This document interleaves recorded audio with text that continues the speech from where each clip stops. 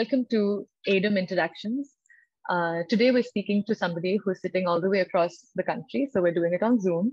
We're speaking to Ms. Thulasi K Raj. She's a writer and a lawyer who practices at the High Court of Kerala and at the Supreme Court of India. She is interested in constitutional law and theory and anti-discrimination law and law and religion and comparative human rights. And today we will be discussing the oncoming appointment of Justice D Y Chandrachud as the Chief Justice of India for the next 2 years. Welcome to AIDEM Interactions. Thank you so much. Thank you for having me. It's a pleasure to be talking to you.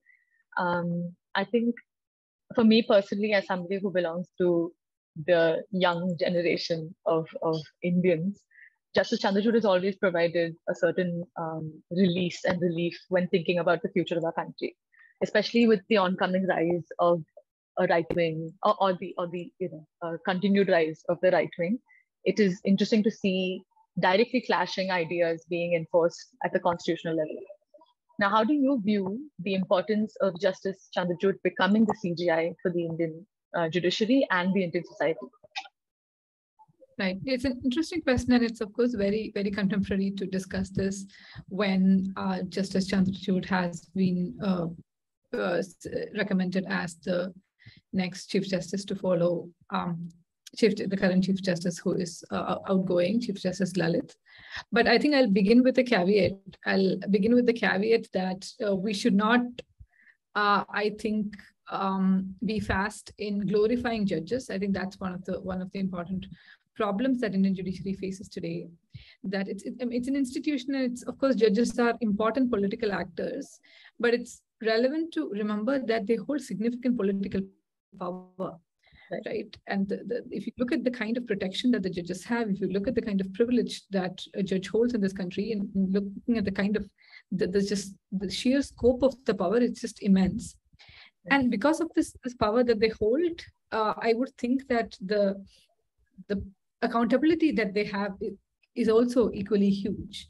And it is in that context that we should, I think, discuss about any judge for that matter, and the contribution of any individual judge in this particular context. It's important to view this in this context, because very often we see judges being discussed in sort of a very isolated view without looking at the overall background in which the Indian judiciary is situated and the kind of political background that we have. Right. So that context aside, it's true that as you rightly said, the liberal Indian side is, of course, it seems to be at least quite happy with the judgments rendered by Justice Chandrachud and his interventions in various proceedings. And as far as the new Chief Justice term is concerned, it's going to be quite huge and significant. So if you just compare the term of Justice Lalit, it's been less than 3 months. Yes. And the tenure of Justice Chandrachud is, of course, going to be huge. It's almost going to be 2 years.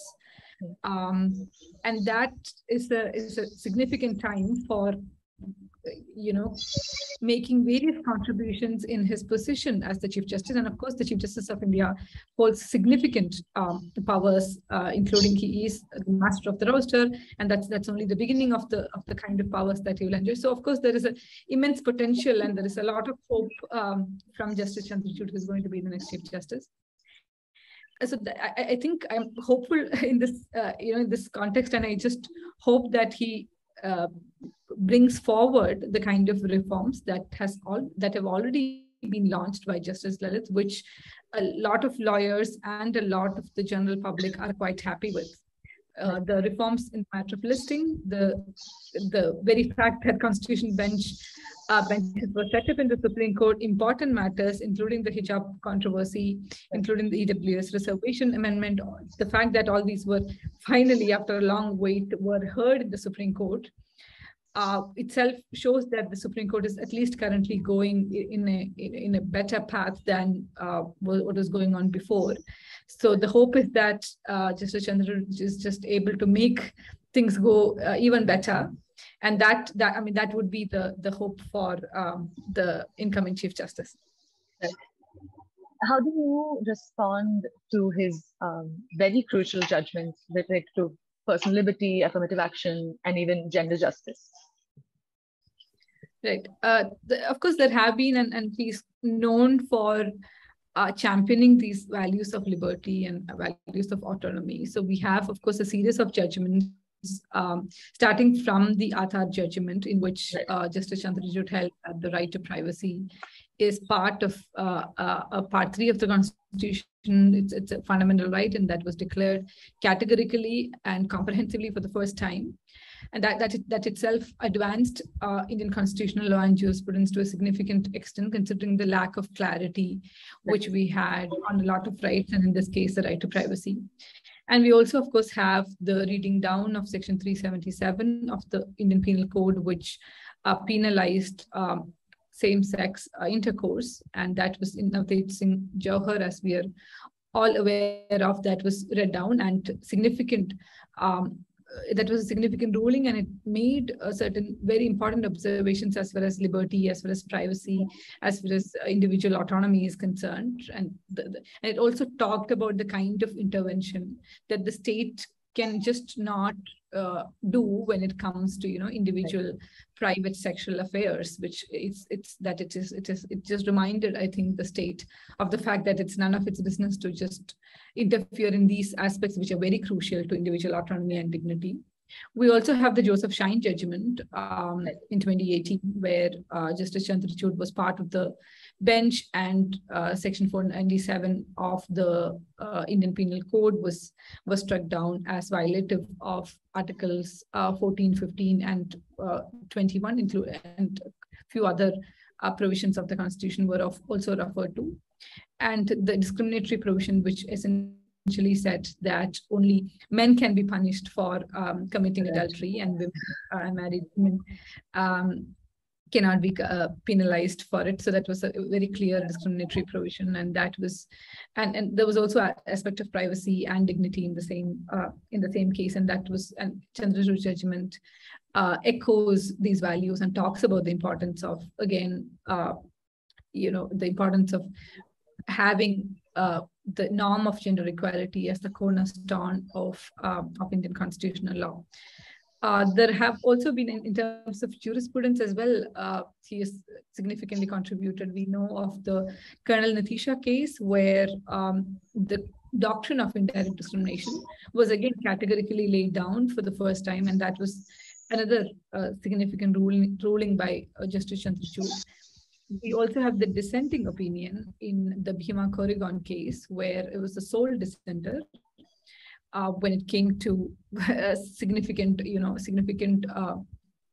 aspect of sending political activists or penalizing political activists for what is essentially their political opinion or what is essentially their political work. And the fact that the majority government is unhappy with certain things, the ruling government is uncomfortable with the kind of social work that certain people do, whether that can itself be a reason for sending people to prison, and for importantly indefinitely keeping them behind bars. So all these, the various aspects such as these were addressed, and of course, as far as the development of Indian constitutional law is concerned, there has been there have been significant advancements in all these judgments, and of course all these judgments deserve the credit for their contribution. But I think at the same time, it's important to remember that Justice Chandrachud was also part of the Ayodhya judgment. Therefore, we can see these contradictions. I think that was also one of the things that you were raising as a concern earlier. So we know that whenever we talk about all these values and the kind of constitutional norms which are highlighted in the judgments, the advancement of the jurisprudence on the one side, we also know that it's very difficult to unilaterally say that something is completely positive, because we have judiciary, of course, is an institution, and the institution will always be assessed on the basis of its conduct and it's the kind of judgments that individual judges deliver.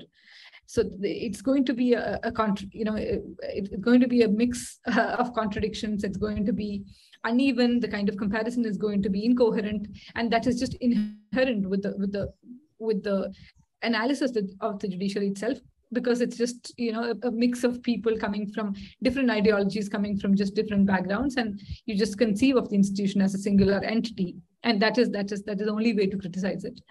Therefore, I think it is important to pause and take a step back and think of the evaluation of judges in a holistic way.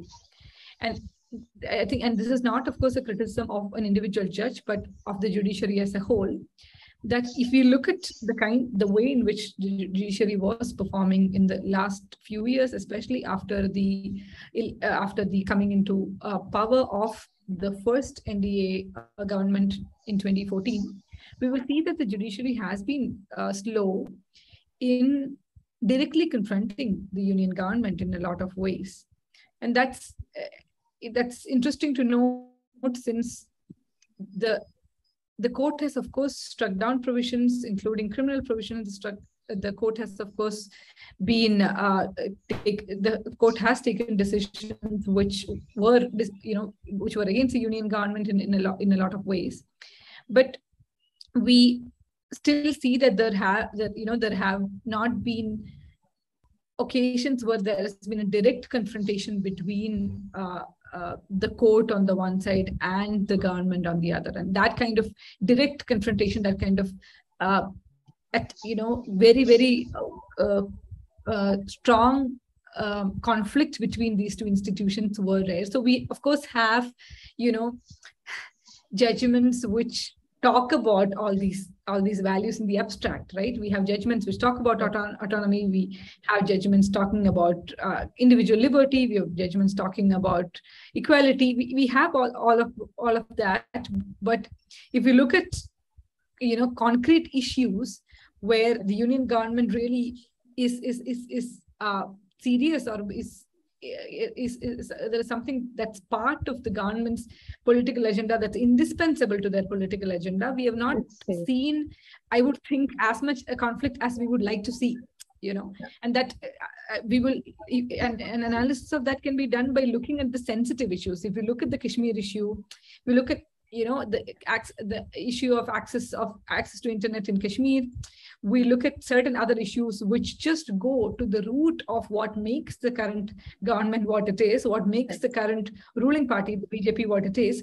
Then we see that the court has been sort of slowing down its approach as to how it wants to, modulate that confrontation. And that's problematic, I think. And this is how I would think that we should balance the kind of, judgments which lay down abstract values of constitutional liberty with the actual political reality that we have in this country. And that kind of balance, I think, will give us a holistic analysis of both the contribution of individual judges as well as the role of judiciary as a whole. Right. And it's so succinctly put, the fact that the abstract notions and cases and conflicts were resolved so beautifully according to a left liberal, whereas where things genuinely mattered and affects in real time, there's this inconsistency rather, which is why the question of, on one hand we have Ayodhya verdict, and on the other hand we have Sabrimala. It always confused me. When it came to that point, I was like, where is he actually allied? What does this man's politics actually tell us? Now, coming back to this idea of abstract notions that exist on paper, essentially, how do we kind of quantify social justice affected by the judiciary in real time? And just to go back to something that Justice Chandrachud said, there's a beautiful quote where he said that it is difficult to right a wrong by history, but we can set the course for the future. How do you, as a practitioner of law, how do you see the distance between a judicial verdict and effect of it in social conversation? Right. I think the quote that you were referring to was from the Navtej judgment. Yes. Yeah. And that was beautiful indeed. And of course, it speaks volumes about, criminalizing conduct which is in fact part of person's autonomy and liberty. It's just of criminalizing conduct just because the society thinks that something is abnormal. The society thinks that something is unnatural, and then the society just imposes this view on certain persons who just disagrees with the society on this. And that, of course, that aspect is definitely there. And I'm not saying these judgments are unimportant in any way. The way the contributions have been made should be given due credit. But as far as advancing social justice is concerned, I think it comes down to how we define social justice.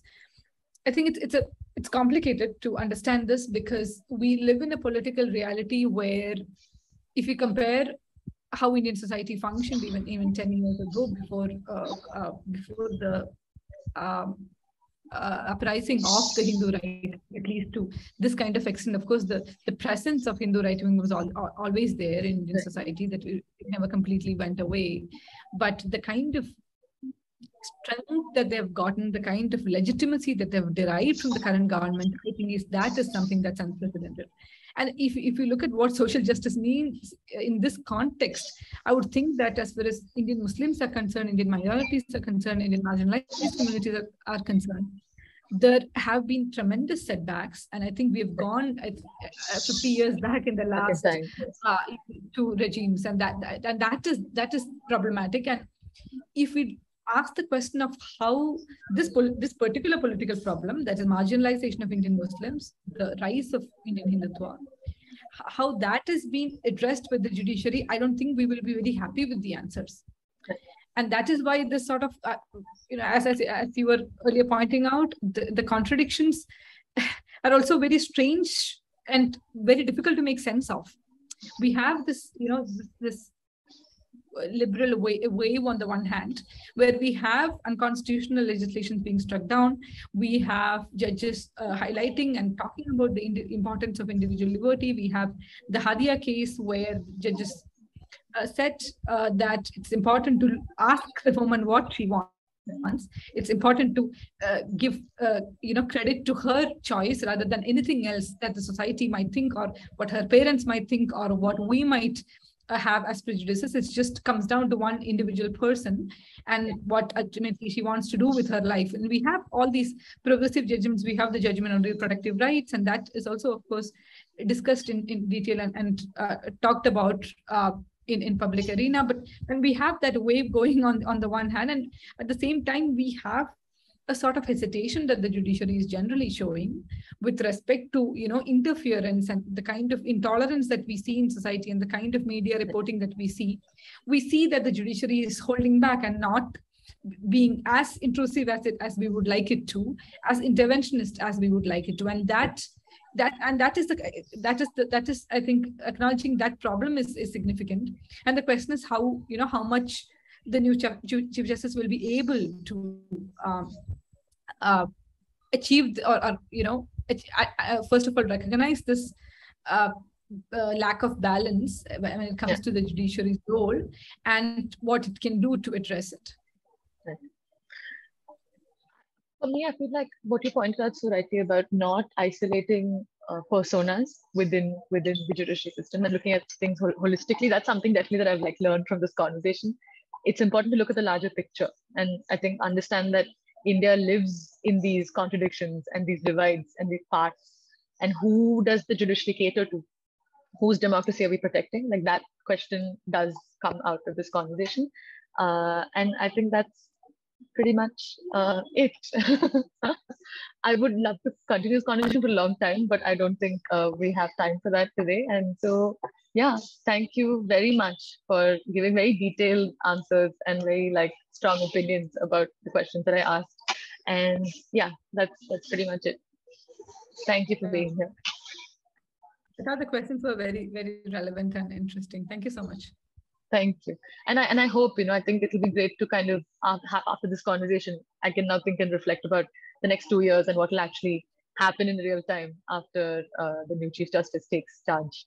Looking forward to it. Thank you very much.